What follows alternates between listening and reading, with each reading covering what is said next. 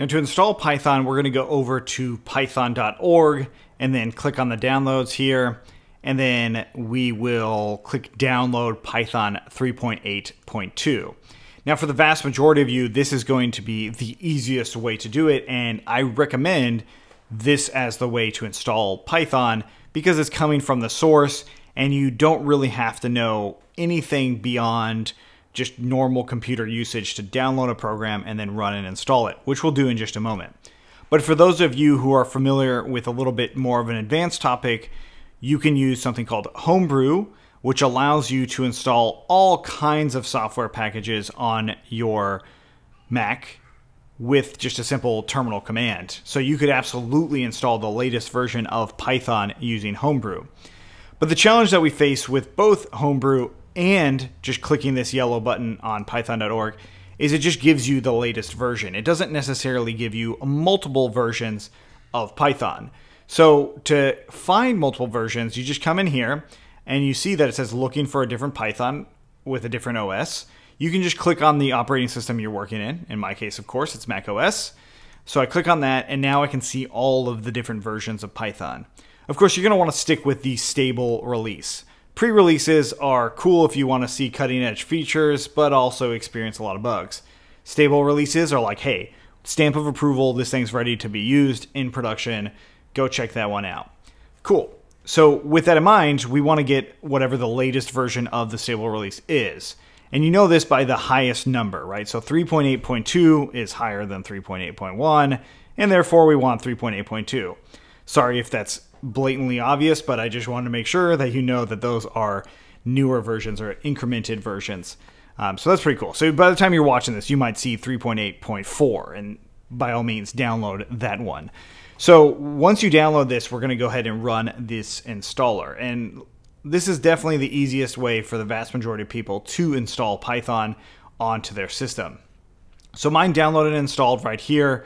And this is, you know, a standard installer for programs on your computer. So I'm going to go ahead and just run through and have all of the defaults come through. And then, you know, use your password to let it install. And while that's installing, I'm going to open up a program called Terminal because we are installing a new version of Python, but Macs actually ship with a version of Python. So to open up the terminal application, I'm going to hit Command Spacebar and then type out terminal. So Command Spacebar is actually a way to do what's called a spotlight search. So if you're not familiar with this, it's a really nice way to get where you need to go. So let's go ahead and open up terminal. Now here I am in the terminal window. This is also called the command line. This is where instead of using a mouse and graphical applications, like, you know, this is a graphical application. I have a mouse and I can point and click and do all that stuff. Instead, it's all commands. I actually have to type stuff out for it to work. And I don't need my mouse at all. And all I need to be able to do is read the other commands. So you actually will get very familiar with using this if you start becoming a coder, which is my hope. So, I mean, I get this warning right here. The reason I'm getting this warning is because I have multiple users on this machine and I can just ignore this. I'm going to go ahead and just say yes. Why? You might not see that. In fact, you probably won't see that if you're working on your main machine.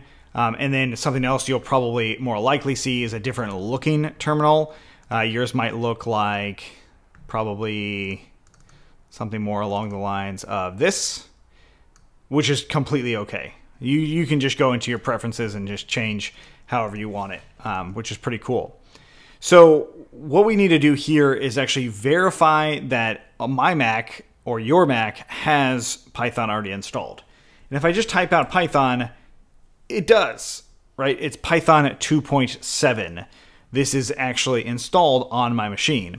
Notice it gives you a warning about it, and Mac OS has this in by default. It's legacy software. It's not recommended that you use Python 2.7, but the point is that every once in a while you might make a mistake and actually just type out Python and think that you're working in a new version of Python when, of course, you are not. Luckily for us, there is this warning here, but it is cool to know that Python is shipped with macOS. At some point, this might be Python 3 as a default into macOS, which is another reason I'm telling you about this, because it's possible that you didn't even need to install what we just did. Although it is still useful if you stick with us to see the different version stuff. So I'm going to go ahead and exit out of the Python console. So these little hashes here, the greater than signs, the three of them, denote Python. That denotes that you are now in a Python environment. And this is true if you're on Windows or Linux as well. So whenever you see this, that usually signifies that it's some sort of Python code. And we could say something like print hello world. Cool. That might have been your first ever Python statement. Good for you on doing that. Okay, so to exit out of that, there's a couple ways you can do it. You could type out exit, or you could just close this terminal window and then it will actually exit out of that Python session. But I'm just going to type exit and get back into the command line. So in my case, I know this is the command line because, well, I designed it to look this way.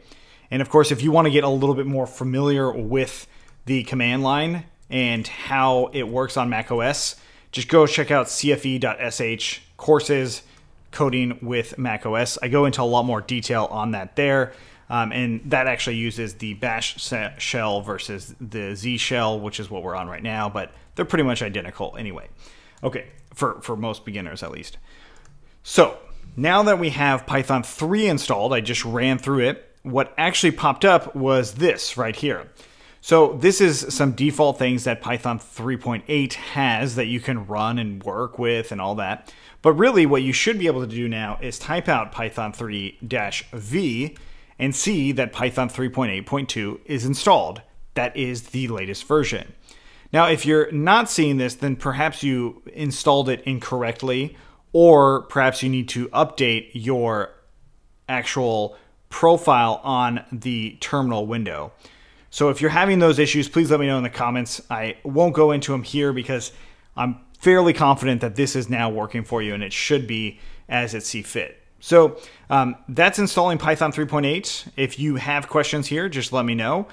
Do note that I have other versions of Python on my system already. So that's actually something that's going to be pretty cool once we get there as well. So next we need to create those virtual environments.